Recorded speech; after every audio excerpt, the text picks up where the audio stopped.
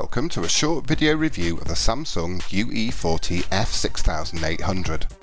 The F6800 is a fully fledged smart TV with active shutter 3D technology and, based on its price, sits at the top of the upper middle tier ranges. We're not totally sold on the design of this TV, although the branch style stand is nice, but we do think the transparent frame looks just a little outdated.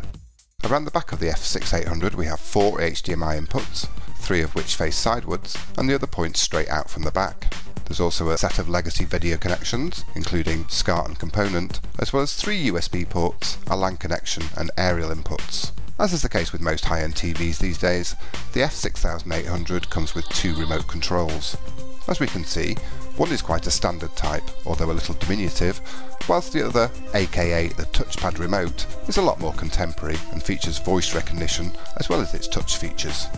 The menu systems will be familiar to anyone that's owned a Samsung TV in the last few years and contain a wealth of options and excellent calibration controls. Being a Samsung product, it's not surprising to find an absolute treasure trove of apps, features and video and demand services built in, and the F6800 handles it all in fine style, thanks to dual-core processing. Out of the box, image accuracy was outstanding in the movie picture mode, with grayscale errors almost all below 3, at which point it's very difficult for the human eye to see it. Colours were also highly accurate for a preset, with again errors mostly below the safe limit of 3. Using Samsung's excellent calibration controls, we were able to extract even more accuracy. The calibrated results, combined together with some superb video processing and impressive black levels, help deliver pictures both with punch and naturalness, which means it's well worthy of an AV Forum's recommended award.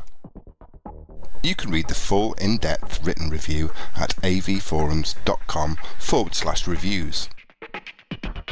You can also follow us on Twitter and like us on Facebook, and you can also subscribe to our channel on YouTube. Thanks for watching.